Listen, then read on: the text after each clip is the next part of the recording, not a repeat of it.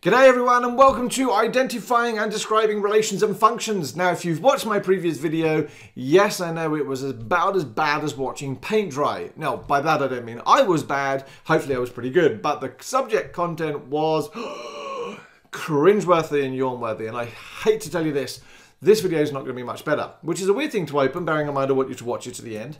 What I am going to say to you is that the content for the first 3 or 4 videos of this series will set you up for the learning for everything. And I can't tell you enough. Knowing the right language and knowing how to read functions and all the type of maths we're about to do and know that we're dealing with graphs will actually be about 2/3 of this course. Get the language right and the rest of it is probably fairly repetitive. All right, so when I say language, what I'm saying is a number of my year 11s get to the point where they go, well, I don't know what a relation is, or I don't know what a domain or range is. Well, they're probably the biggest things in maths. Knowing what a domain and a range is absolutely massive. Knowing what an image and a pre-image is, knowing what a function is and how to read a function notation, know the difference between a relation and a function, and to be able to restrict a function is everything I'm going to deal with now. Now, I'm going to ask you a question. Have you subscribed to my YouTube channel? No? If you would do me that honor, there is a red arrow pointing over there that hopefully you will take that time to do so. Very few people watch my channel. I do this for free. I do this for the joy of being sort of in front of a camera. I'm not getting any money from it, but it's nice to know that people are watching. So if you can just do me that honor of clicking that button, I would be deeply, deeply grateful. Now, there isn't much of a recap because the last lesson, as I say, was pretty much like watching paint dry. Lots and lots of language about sets and intervals and whatever else, but we're going to build on it today. So, when I came to Australia, I thought I had found love, but apparently I'm doing it in completely the wrong way, as is evident behind me, because The Bachelor, The Bachelorette, and all those wonderful television programs where people honestly believe they are signing up for love and not Instagram fame or riches or obviously their own TV show. I'm way too cynical for this. I'm sure this lady or this gentleman, when they give them roses, absolutely believe that that is love they have found. Well, I hate to tell you this, ladies and gentlemen, but that behind me is going, and maths has got it all sorted, because we've had love sorted for a long, long time. Well, actually, no, we haven't. We've had relations sorted for a long, long time. And here is a relationship. Not very loving, is it? No, there's no roses. There's no hearts. But it is a relationship nonetheless. Why? Ah, see what I did there? Why? No, anyway. Because when I have an X value, I can find a Y value. Or vice versa. If I know a Y value, I can find a consequent X value. So if I told you that we had an X value of 3, I can put that into here. And Y would come out to be 13. That is a relationship. I'm doing something to the X to give me a Y, and it shouldn't matter what value I put into that equation, I will always get a similar relationship happening. Not the same value, but a similar relationship. Now, when we put coordinates in, we get what I say there is called a set of ordered pairs. More language, more stuff for Barry, and I've got to start using that hashtag get rid of Barry or no more Barry. I think that's going to be the one we're going to do. Hashtag no more Barry. Let's get that one going viral. Yeah, with my 8 people I'm watching. Come on, we can do it. 8 people. What would that be? I don't know, 200,000 posts each. Okay, not worth the effort. When we put values into our relation, we get an ordered pair. And you're going to say, what on earth is an ordered pair? And I'm going to say, well, don't rush me. It's there. If it's over there. Well, because an ordered pair, funnily enough, is just a coordinate. Yes, Barry. We call it a coordinate everywhere else in the world. Barry's like, well, can we just call it an ordered pair? Okay, whatever. Now, 2 other things you need to know is that while this is the X value and while this is a Y value, and a huge exam hint here, whenever they give you a coordinate, it is secret code for an X value and a Y value. And much of the maths you're going to do in this particular course, and probably all courses throughout the world, relates very much to the idea of giving you coordinates, hoping that you won't twig that it's an X value and a Y value. Oh, maths teachers are evil. What you also need to know is that this X value here is called the pre-image. And the Y value is called the image. And that sort of relates to the idea of when I look in a mirror, I am the object and what I see is the image. But again, do you see what happened there? Everything else we call me an object. Oh, I've been objectified. Anyway, I'm an object and what I see is my image. But now it seems to be I'm going to be the pre-image followed by the image. Now over here in Australia again, we have random things called pre-drinks. Don't even get me started on that. How can you have pre-drinks? Comments below? Yep, not interested. One of the most important parts of maths for this particular video is understanding what a domain is and what a range is. Now, I know here in Australia, a domain is a huge department store that sells furniture. I know, so random and nothing to do with maths. But I'm going to make this a little bit smaller just so that we can fit this graph on. Here is the graph of y equals x squared. It's something we've met over and over again in previous years. It's a standard graph and one that you have to know, I would say intimately, but that's not necessarily where I want to go with this particular graph. And what you'll notice is that I can put any value of x into this graph and any value of y would come out. Now by that I mean literally all values from infinity to minus infinity can go into this. No value won't work. I can put in 1, 2, 3, 4, 7, 99.34, 0.876, minus 2,704,000. All of those values can be squared. And so when we're looking at the possible values of x, or all possible values of x, that's what the domain is. And in this situation, scrolling up, going back to some really, really critical notation is this here. When we talk about domain in maths, and I know in year 11 it might have been written differently, but in year 12 and huge numbers of subjects throughout the world, we say that x is in all real values. Now again, if you haven't watched my previous video, please go back and watch it because it explains what a real value is. But for those of you who have not got the time to go back and watch paint dry, a real value is every number from minus infinity to infinity, including all decimals, to the nth degree. All right, so a real number. And that's very much what I was saying here. So all x values, which is my domain, are in the set of real numbers. So everything is possible to go in there. Now we can also write it in a different way. Again, this is interval notation. And what we're saying is x, my x values, my domain, is in the values from minus infinity to infinity. Now notice the curved brackets, because if you remember from my previous video, infinity is more an idea. It's a concept. It's not an actual number. We can't write down the physical size of infinity. We just invented it to make life a lot easier for us. And also Buzz Lightyear can turn around and say, to infinity and beyond. So using this interval notation is exactly the same as saying x is in all real values. Now, some people love this notation. Other people like the interval notation. Sometimes the questions will dictate what you need to do. Now, again, I say here, the domain is all possible x values that could be put into that equation. And I'll come back later to equations there it might not be possible. The range, funnily enough. Now, what is the range? It's the biggest value, take away the smallest value. Yes, that is in statistics. But here in functions and graphs, it's talking about all the y values that can be created from a function. Or again, all the possible y values that might be created from all my possible x values. Now, if we go back to my graph here, if I scroll back up, sorry for those of you with motion sickness, what you'll notice with that graph is the y values go from 0 and they just keep going up and up and up. Where to? Infinity. Infinity. Anyway, what you notice though, hopefully, is that that graph doesn't exist below the x-axis. So there are no negative y values for that particular graph. How do we describe this? Well, again, we can use two different notations. Firstly, our range is defined as f of x. And you've probably seen that before in methods 1 and 2 or other courses, because we can use f of x to be interchanged with y, a function of x, and y are the same. So that's like saying my y values are in the set of positive real values. Again, if you don't understand that, watch my previous video. Or 0, not and 0, because you cannot have a number being 0 and 3. It's not possible. It has to be real numbers or positive real numbers or 0. So that, again, explains from that 0 point and up. Also can be written using interval notation. Right? Again, now notice this situation, we have a square bracket. Why do we have a square bracket? Because it includes the 0 value. Remember, anything that's a curved bracket cannot include the value.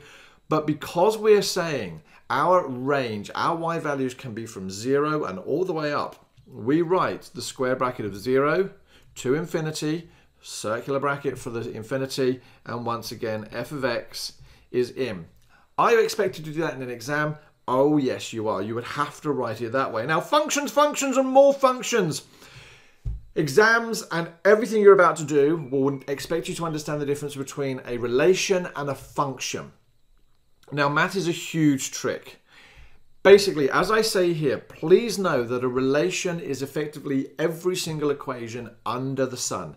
Every equation is a relation, yes? But a function is a subset of those relations. Functions are defined. Now we're going to do the official definition first. They are defined such that for each x value there is only one corresponding y value. And, ladies and gentlemen, what I've said here is that y equals x squared, that graph of y equals x squared, is a perfect example of a function, because for every single x value, I only have one y value. However, if we look at this one over here, what is that function? Sorry, what is that relation? It's a circle. And see what I did there? It is so easy to just say function for everything. And my apologies if I get it wrong. It's preconditioning, but it's important when you do an exam to get it right. This relation is a circle. Now, what happens is, if I look at the value of 2, my x value of 2, I have a value here and here. There are actually two y values for that one value of x. And that says, therefore, it is not a function. It's a relation. Now, what I've just explained there, in the sort of the way that I was looking at that circle, gives you an indication of, well, how do you test whether something is a function or not a function? And lo and behold, ladies and gentlemen, as I say down here, highlighting with the red arrow now, it's called the vertical line test. If I can draw a vertical line through a function, I suppose if I can draw a vertical line through all parts of a function, and it never crosses more than once, then it is a function. So as I've just done with those green lines, which are probably hard to see, every time I did a vertical line, did it cross? It crossed just once. But if I do my circle, what do I notice? Every single where I go on that circle, even at the end you could argue, will cross more than once. Okay, so if it ever at any point in the function crosses more than once, here I've done it again. If it ever crosses more than once in the relation, anywhere in that relation, it is just that. It's a relation, not a function. All right, so vertical line tests, awesome. Then we get to this concept of function notation. My first school in Australia was fabulous and love the kids there. But the first sack they sat, yes, I know, you're watching this in the UK or America or India or anywhere else that you're watching this going, oh, did he say sack? Yes. Don't go there. Australia, love you to bits, but why do you call things the most strange things? But anyway, this SAC, which is a formal test, part of their examination, asked about 20 questions to be written in function notation. And no word of a lie, most of my group lost 20 marks because they had no understanding of what function notation is. So, I'm going to reiterate here. Function notation has a very, very specific form, and that there is one perfect example. So the first thing we notice is F and the colon. Now that letter is used to describe my function. It can be any letter of the alphabet, but for most things you'll probably deal with, we deal with F, G, and H. I very rarely see functions in anything else, but they can change it up to try and confuse you because maths is a big fat trick. So we've got the F and the colon, that describes my function. The -4, 4. Now, we've already spoken about that in a previous video and now at the start of this one. That is interval notation. So what we now know is that that describes an interval from -4 to 4, including both of those values. And as it turns out, the next thing after the colon is what stands for my domain. So that bit there, this -4 to 4, talks about the possible values of x that I'm going to allow my function to have. So if I get to a point of having x equals 5, it doesn't exist. My function is not going to exist outside 4.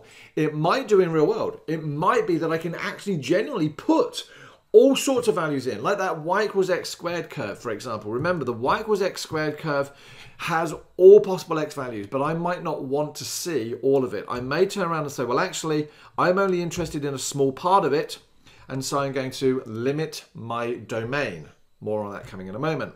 So then we have this arrow, which means it is mapped onto, and then we get this R. Now it's called the codomain. And I can promise you now, I have literally no idea what that means. Every time I'm ever asked, it's just uni maths. You'll learn about it in uni. If you can explain to me out there that you know what a codomain is, please leave a comment below. I can Google it, I know that. But what I'm saying is, can you put it in a way that everybody who is 17, 18 or 16 years of age can explain? Then I would be deeply, deeply grateful. And I'll use it in my next video. But a codomain, just know that for methods 3 and 4, methods 1 and 2, it is always mapped onto double R. Then we have a comma. Then we have f of x equals x squared. So notice that letter f and that letter f are exactly the same. So what it's now saying is, my function is going to be drawn between -4 and 4, and it's going to be the graph of y equals x squared, or f of x equals x squared. This is just awesome. And I'm going to tell you now, you have to write your stuff in function notation. So let's look at this one. Here I have a function called g. And now my domain, that first thing after the colon, is my domain, and it says real. So that means now my function, my graph, is going to be valid for all values from -infinity to infinity, is mapped onto real. My codomain is real. Okay, thanks. Moving on. We've got the comma. Then we're saying that g of x is the same as y equals 3 sine 2x plus 5 4 minus 2. Now again, methods 1 and 2. You should be able to look at that and go, okay, I know it's a sine curve. It's been stretched by 3. It's been compressed by 2. It's been shifted by pi on 8. Yes, if you get anyway, that's too much. And then shifted down by 2. If you don't know that by now, you have to go back and learn it because it's really, really important. Now, we can change the way we express functions because Barry is just loving this type of stuff. So these two are absolutely the same. If you don't understand what this means, you have to go back and have a look at it in the previous video or the Cambridge Essentials textbooks, which is what I'm currently teaching towards. But this x, y is basically a set of ordered pairs. So a load of coordinates can be created using the graph y equals x squared, such that x, my domain, fits between -4 and 4, means exactly the same as a function f falling between -4 and 4, which is mapped onto, yeah, whatever, is the function y equals x squared. Why will they use these things? Literally to trick you. So you have to be able to look at each of those and understand what it means. Now, we're almost at the end, I promised. It is important in maths, much later on when we get to a topic called inverses, that we understand what it means to restrict a function. And I sort of mentioned it a little bit ago, whereby I may know that my graph of y equals x squared looks like that, but I may only be interested in a very, very small part of it. Why? Good question. Who knows? So we need to be able to say, I know the function exists everywhere, but I only want a small part of it. And that's actually called restricting our function. Why would we restrict our function? Well, later on we have a subject, as I just said, they're called inverses. And for an inverse to have, for a function to have an inverse, it has to be what we call a one-to-one function. Whoa, more language. So we already know that to work out whether something is a function, if I can draw a vertical line at all places through that function and it only crosses once, it is a function. A one-to-one function is basically, don't draw a vertical line, it has to pass not only the vertical line, but a horizontal line test as well. So if I draw a horizontal line through this, how many times does it cross? 2. And so that is not a one-to-one function. This situation here, that second graph, is a perfect example of a one-to-one function. Why? Because it's a function because I can draw a vertical line and it will go through once, and I can draw a horizontal line and it will go through once as well. So that's an example of a one-to-one function. You'll notice I have limited my domain between 0 and 4. So this could be written as f colon 0 to 4 with the square brackets because I'm including both of those numbers. Do you know how I know from this graph I'm including both of those numbers? Because I have a filled in circle at the end of both of those, my graph. Again, that's really important. I'll come to that later. What else do I need to? Map it onto a real with a double line, comma, and then f of x is equal to x squared. So function notation, that's what is describing that particular graph there. We do more on one-to-one functions in the next video, I promise you, but it's critically important that you understand not only how to restrict a function, how to restrict a domain, but why we are. Whoa, ladies and gentlemen, he's done. That was awesome. There are no real examples for me to do because the examples are pretty much through the work that I've explained. And so, ladies and gentlemen, here we are with a 45-second recap of this. And I'm doing it for Twitter. It's fabulous. Oh, and Instagram. So, here we go. Hi, ladies and gentlemen. We were working with identifying and describing relations and functions, and we looked at relations and domains and range and images and pre-images. We looked a little bit at The Bachelor over here in Australia, and we decided there was a better way to find love because maths has relationships in buckets. We looked at ordered pairs and how they came into relationships before looking at the all-important domain, not the shopping centre over here in Australia, but the possible values of X. And we then moved on to look at the idea of range, which was the possible values of Y that would come out from my function. Wow, this got exciting. We moved on to functions, and more functions, and we learned that a relationship was everything. A function had to pass the vertical line test. And then we moved on to a one-to-one function, which was a horizontal line test before knowing function notation was really, really important. And breathe. Ladies and gentlemen, I am done for this particular video. Thank you so much once again for watching. If you've made it this far, hopefully it's been useful. If it has been useful, can you leave a positive comment below? And if you haven't subscribed, can you do so? Oh, you don't know how? There's a doohickey for you. Big circle, you can't miss it. Click it. You have clicked it, yeah? If not, wow, you are hard to please. There's another video loading over there for you to give it a chance. Hopefully I'm earning my stripes. This is the MaffsGuru signing off. I'll see you next time. Take care.